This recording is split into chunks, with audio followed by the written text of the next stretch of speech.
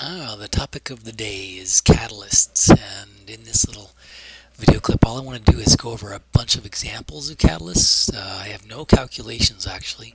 Perhaps in a more advanced class you can do a calculation. But the action of a catalyst, or in your body an enzyme, in a living organism an enzyme, is relatively simple on the surface of it. Well, that's not a pun because, well, you'll see later why. On the surface it's pretty simple.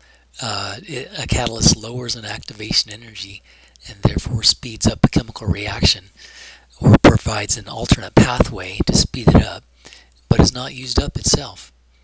Oftentimes we'll use energy level diagrams from higher to lower, and this is a big activation energy right here that these reactants may not be able to get up over naturally unless we provide some kind of shortcut, catalyzed pathway. And you'll see lots of these energy level diagrams as in parts of questions and such. Sometimes the bumpiness is even a little bit more intricate, confusing, involved. Sometimes there's a couple of bumps, but in any case, let's look at some more of those. Sometimes we'll read the thing from left to right. So these are the reactants, and we have a big activation energy barrier, and these are the products down here, low. Although we can certainly turn things around and say, let's call these the reactants, and let's get aboard this big activation energy for the reverse reaction. I guess it would be this one plus this one. The difference between reactants here and products down here is called the delta E, or the delta H of reaction. Well, not delta H. Let's call it delta E, or delta G, the change in free energy. I'm not sure if your class has defined free energy yet, but it's like an energy. A little more to it than that. So catalysts, let's see, here's one for hydrogen peroxide decomposing. Oh yeah, hydrogen peroxide decomposing. You can do it with iron chloride, you can do it with potassium iodide, you can do it with potassium permanganate, you can do it with any, like carrots or anything. Actually, almost anything has enzymes that will decompose this H2O2. Your skin does when you pour hydrogen peroxide on a cut, and it bubbles and stings and creates oxygen gas and water, and that bubbling action not only helps physically clean out the cut, but also this is an oxidizing agent, so it oxidizes the germs in the cut. Homogeneous catalysts are catalysts that are in the same phase as the reactant. So if I had some iron chloride aqueous or some potassium iodide aqueous along with this H2O2 aqueous, in a sense we don't say that potassium iodide or the iron chloride, they do actually partake in the reaction, but they're not consumed, they're reproduced, they're used and then made up again. Hard to imagine. Heterogeneous catalysis is where we have maybe one phase, solid, liquid, gas, aqueous, and a different phase. This is solid manganese dioxide as a solid catalyst. So it's a different phase than that one. I'll probably show you some of these in lecture as demonstrations for sure. Another example, vanadium oxide acts as a catalyst, or platinum and nickel and palladium often act as catalysts. Sulfuric acid preparation. That's the first step in sulfuric acid preparation. Don't remember any of these examples. Just look at them, think about them. So I guess the conclusion would be here, we sometimes write the catalyst over the arrow, or sometimes we'll write CAT, or catalyst, above or below the arrow, to say we're using a catalyst to help this reaction go along. Whereas without the catalyst it would just take forever, and we can't afford to wait around that long. Excuse me. This iodide ion is a catalyst, and there's a different way to write a previous reaction I already had up there. But it decomposes helps the H2O2 decompose into water and oxygen gas. Sometimes we'll see other things written over the arrow. This is the delta, the triangle means heat or energy. So if I add heat or energy to hydrogen and oxygen gas, kaboom, they react to make water. But I can also add a palladium catalyst to that same mixture of hydrogen and oxygen, and it'll also go kaboom to make water with no addition of a spark or a flame. I'll show you that in class if I haven't already. Sometimes it's called delta G, sometimes it's called delta E. You might even see a delta H, but more generally it's the change in energy, or the change in free energy from the reactants to the products, and This is the catalyzed pathway with palladium on carbon. The carbon's not really the catalyst to help support the palladium. The palladium is actually in very small quantities and in solid powder, and these gases sort of collide with it and land on the palladium. And the palladium has some kind of funky way to help weaken the bonds of the hydrogen and or oxygen, make them both more reactive, and that creates a little bit of the reaction. That's exothermic, and that drives further reactions. Whoa, that's confusing. Well, anyways, this is a step by step by step by step by step story of how you can take a catalyst in a different phase. Sorry, this picture's kind of blurry. This picture looks like it has, what is the catalyst here? Gosh, it doesn't even say. How annoying. Anyways, there's perhaps a palladium surface here, or some kind of metal surface that allows these bonds between the CO or the O2 to weaken, and then when some other molecules come in and collide, we see some breaking of old bonds and forming of new bonds. I have a better picture, something like that, a little bit later. You know, in biochemistry, enzymes and catalysts in your body are complicated, super complicated collections of proteins that have funky shapes and do funky jobs. We call them enzymes, and there are some commonalities, but also there are so many different kinds of enzymes that do different jobs. Sometimes the intermediate, the in-between, is called the enzyme substrate complex.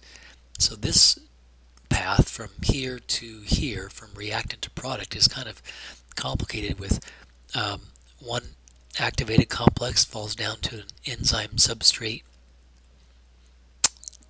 intermediate, and that then breaks over this barrier to become the enzyme product, and then the product dissociates from the enzyme, and the enzyme goes on to do more catalysis. But in any case, interesting.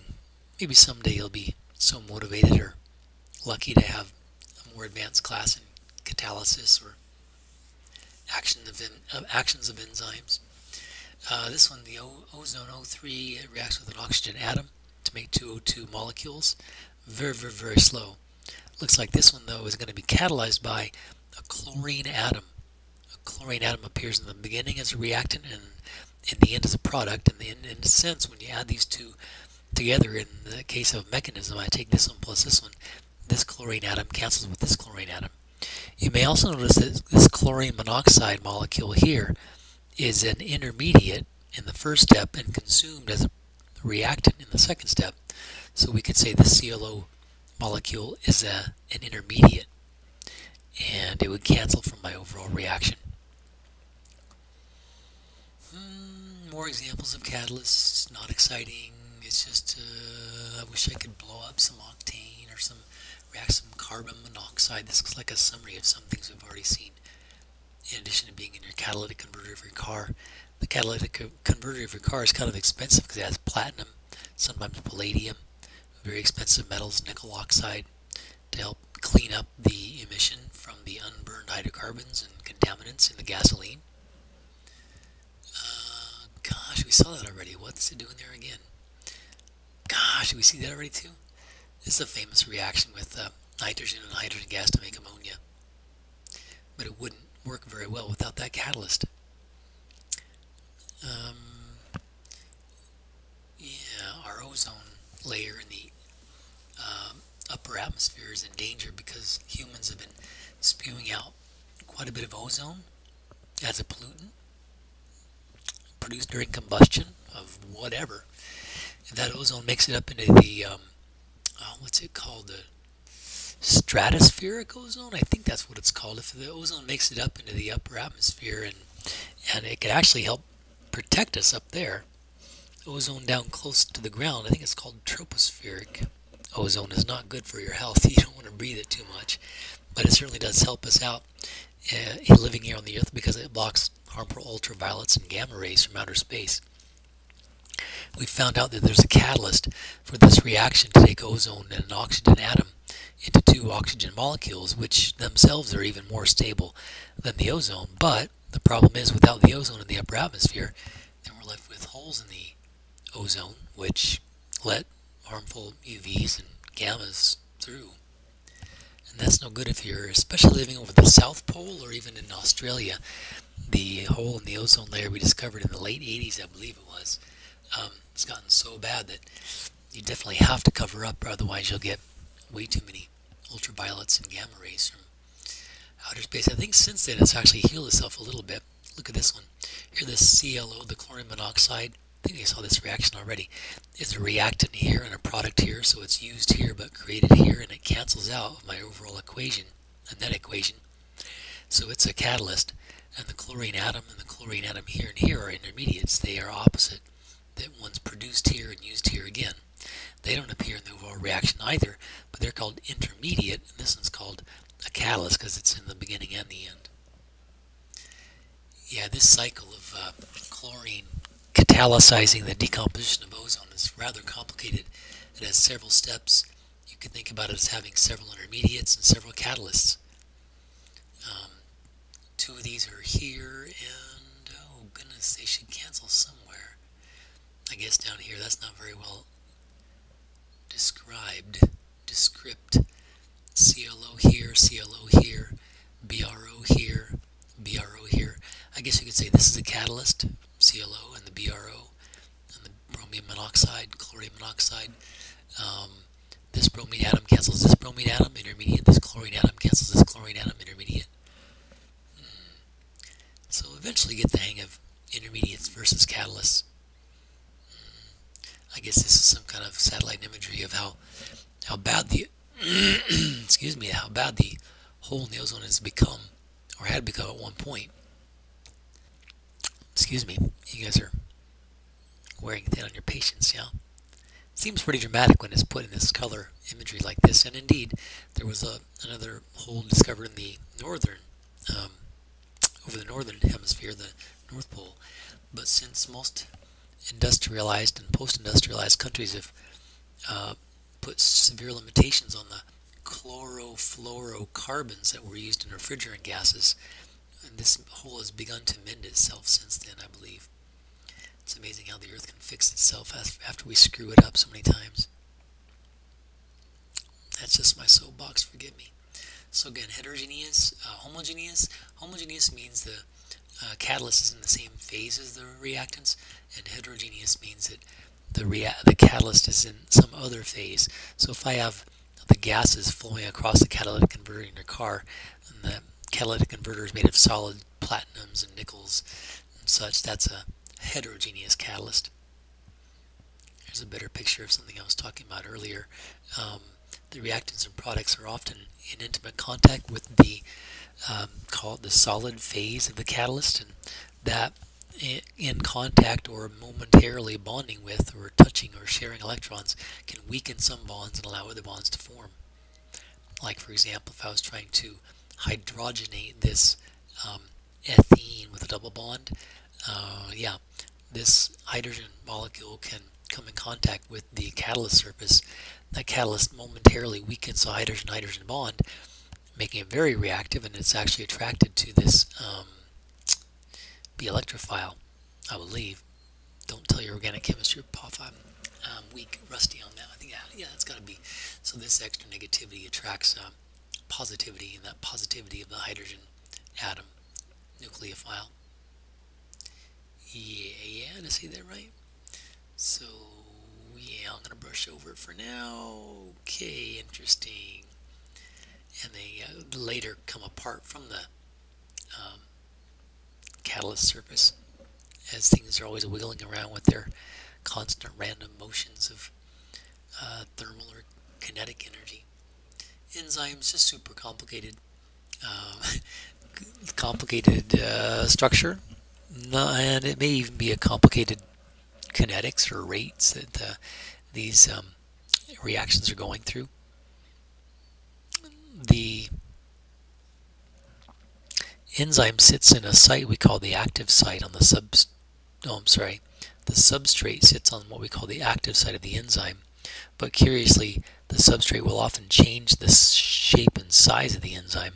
So this is a oversimplified version, but indeed the enzyme with its active site helps the substrate In some cases break apart, in some cases come together, in some cases simply rearrange or change configuration.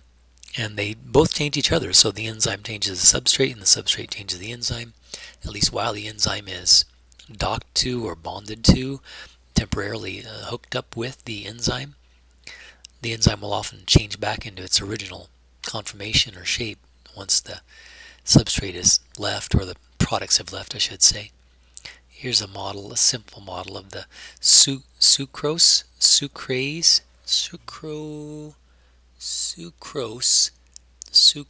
I wonder if that should be sucralase. Anyway, this ase enzyme, enzymes often end with an ase. The simple table sugar docks with this enzyme, and the enzyme helps weaken that bond somehow, and then they float off as two separate and smaller molecules. Oh, thanks for watching, guys. It's a Friday afternoon for me. I think I'm going to go relax somehow in the sun. Have a good one, and we'll see you in class.